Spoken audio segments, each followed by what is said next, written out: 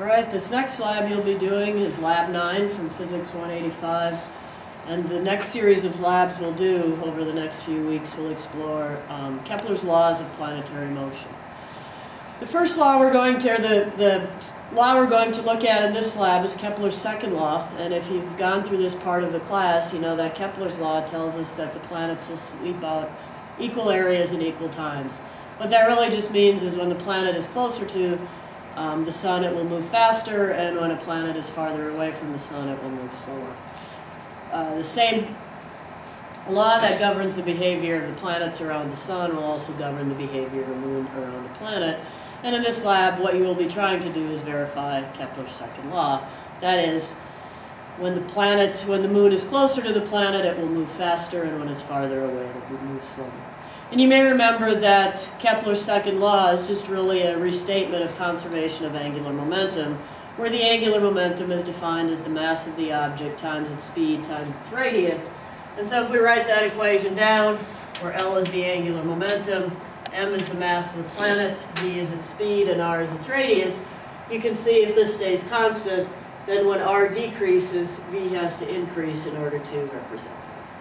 So what you are going to do today is essentially verify that if you take the product of the speed and the radius of a moon, that will be equal to a constant value, and you will measure the speed and the distance of moon for your planet over the course of this particular lab. Let's go ahead and look at what this will look like in virtual astronomy. So when you choose the lab, orbit of the moon in Kepler's second law, you will get a view of the sky that's taken at one particular time of day, and then a second view of the sky that's taken 1 hour later. And as you can see, the moon has moved just a little bit to the right when you compare the two diagrams. For each day, what you are going to do is you are going to measure the distance of the moon on that day and how fast it is moving. To find the distance, what we will do is we will use radar. We will take a radar signal, bounce it off the moon, and measure the amount of time it takes that radar signal to return. Since we know the radar is moving at the speed of light, we can just simply find the time for the round trip, divide by 2 to take the time it takes the light to get to the moon from the Earth, and use that to find the distance to the moon. To find the speed of the moon at this particular time, what we will do is find the angular speed by how much does this moon change its position in the sky, and then knowing the distance, we can use that angular speed to help us understand how fast that moon is moving through the sky.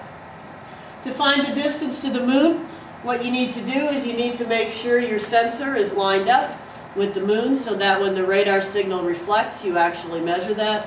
And to do that, you'll need to move your telescope so that the moon is centered in its field of view. We can move the telescope, and notice that when the moon in the left-hand window is centered in my field of view, I will get a return signal indicating that the radar has hit the moon and bounced back.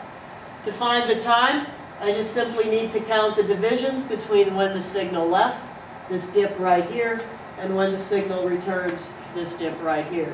Notice you're given a scale here that tells you that each one of these divisions represents 0.2 of a second. You'll actually have a spreadsheet set up to help you make that calculation.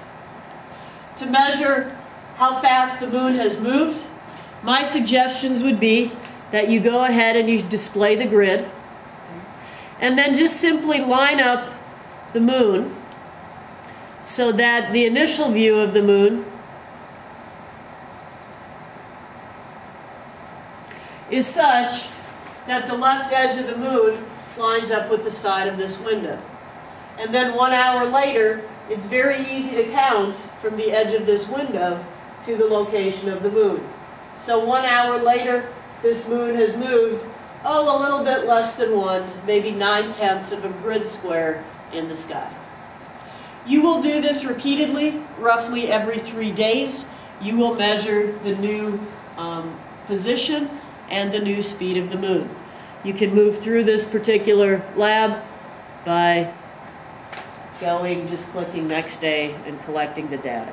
Notice you're going to have to recenter the moon in each of these different days to get the signal. The spreadsheet, let's just take a quick look at that. If we open up the spreadsheet, you can see what's being asked, what you're being asked to do. You're being asked to find the distance and the speed.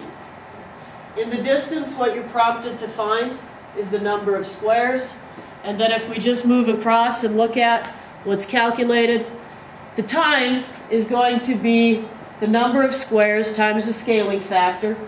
See that it shows 0.2. And then we don't want the round trip time. That would give us twice the distance. And so we divide that round trip time by 2 to get the time it takes that signal to go to the moon. We then find the distance in meters by multiplying that time times the speed of light in meters per second. And then we can go ahead and actually get a calculation for 1 over the distance. Again, if you look at the angular momentum, if we plot the speed times 1 over the distance, we should also get a constant value.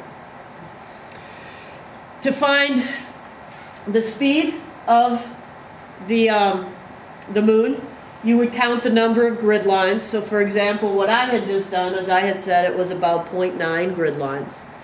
Then what this will calculate is this will calculate the speed of that moon in degrees per hour. Each of that field of view was 1 degree, so it takes the number of grid lines, divides by 10 to give you the speed in degrees per hour. Then you need to convert that to a speed in radians per second, and so this factor just converts from degrees per hour to radians per second. Notice the pi over 180 converts us from degrees to radians, and the 3600 converts from hours to seconds. To get the speed then, once we have our angular change in radians per second, we can get the actual physical speed in meters per second by just taking the angular speed in radians per second and multiplying by the distance.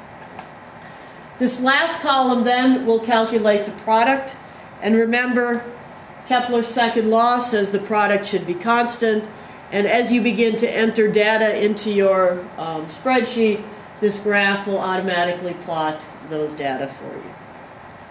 If you have any questions about this lab, please feel free to email me. Good luck. Let me just show you the check your answers feature for this particular lab. Is actually pretty straightforward. It just simply shows you what your plot of speed versus distance should look like. You do not need to do a screen capture of this. This would be a pretty standard format. All you need to do is submit your graph from your spreadsheet along with the data that you've collected. Good luck.